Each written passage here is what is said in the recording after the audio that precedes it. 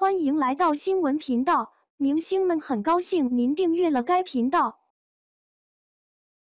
当红男明星的恋爱观，肖战不将就，王俊凯不在意年龄。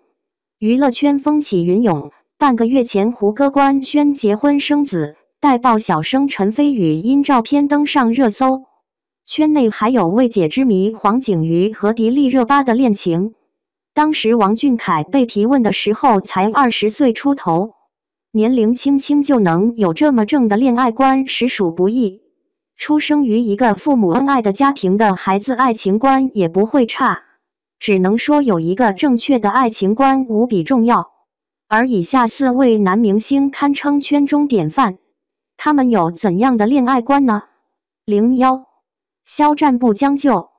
在一次采访中，主持人询问肖战的爱情观是什么，这也是粉丝非常好奇的问题之一。他并没有直接回答，而是思考了很久后才郑重表示，如果遇不到10分满意的人，我可能就会单身一辈子。毕竟选择自己的爱人需要非常谨慎，必须要有责任感，不能辜负对方。爱情不是买东西，它是一辈子的事情。不将就的爱情太酷了。肖战出道以来成绩斐然，在拍戏过程中也会和女演员保持友好距离。虽然他有很多圈内女性朋友，但很少有人转他们的绯闻。肖战作为一名公众人物，甚至是娱乐圈的焦点，清楚知道自己的恋情会给工作和其他人造成伤害，但他能时刻让自己保持清醒的状态，严格要求自己的行为作风。众所周知，肖战曾有一段的事业昏暗期，在这个期间他一直不断提高自己的专业能力，复工之后演技明显提升不少，不得不说他能成为顶流也是有原因的。02，不看年龄的王俊凯。2019年，王俊凯在演唱会上被问及姐弟恋可以吗？他的回答则是我觉得爱情不分年龄。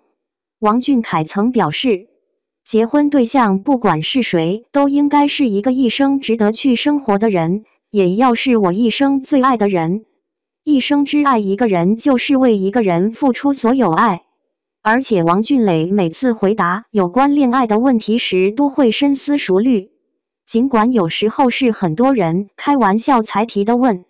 王俊凯曾说，我希望找到一个我值得爱、可以爱的人，不管他是不是明星，即使是普通人我也愿意，我不会在意别人怎么说。对于他来说，只要双方爱情的本质是纯粹的，而且不违背任何伦理道德，就是最好的。当时王俊凯被提问的时候才20岁出头，年龄轻轻就能有这么正的恋爱观，实属不易。出生于一个父母恩爱的家庭的孩子，爱情观也不会差。王俊凯能成为95后青年艺人的领军人物，全都是看他自身的努力。正所谓学艺先学德，事实证明，像他这种艺德足够好的人，就能一直在娱乐圈生存下去。03，官宣才安全谭健次。谭健次在参加《你好星期六》时，曾与现场的嘉宾玩了游戏。游戏就是关于一些情侣之间能不能做的一些事。谭健次在被问及为什么这么选的时候，他表示，对于自己这样的行业，向全世界官宣才是最有安全感的，其余的事情几乎没有什么难度。面对有关自己理想型的问题，他则表示，只要是一个相爱的人即可，没有准备好绝对不会先确认关系，这样很不负责。谭健次多次采访中都表示自己想要一个女朋友，事业和爱情2个都重要，而且他确定自己的恋情会是平平淡淡，也相信能保护好自己的另一半，所以希望能有一个相爱的人陪在身边。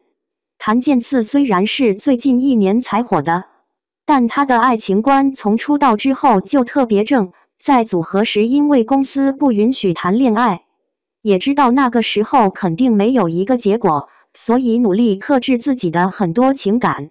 好多人称谭健次为理想型男友，这也不仅仅是因为外貌等原因。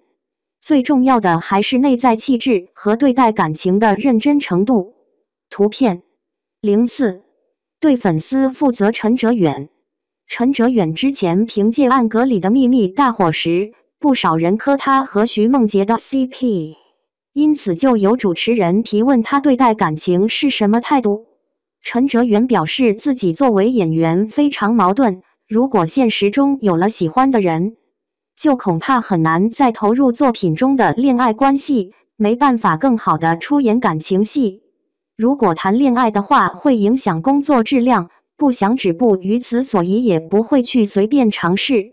陈哲远作为一个上升期的演员，对待自己的要求还是相当严格的，明确表明自己还年轻，更想发展事业的愿望，所以对于他来说，这种状态不适合谈恋爱。既然明知道是一件没有结果的事儿，肯定不会特别随意。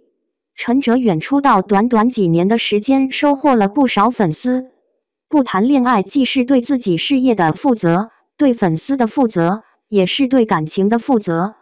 尽管好多人喜欢陈哲远和沈月的 CP， 喜欢陈哲远和徐梦洁的 CP， 但剧中的人物毕竟无法带进现实，双方也都是关系好的朋友而已。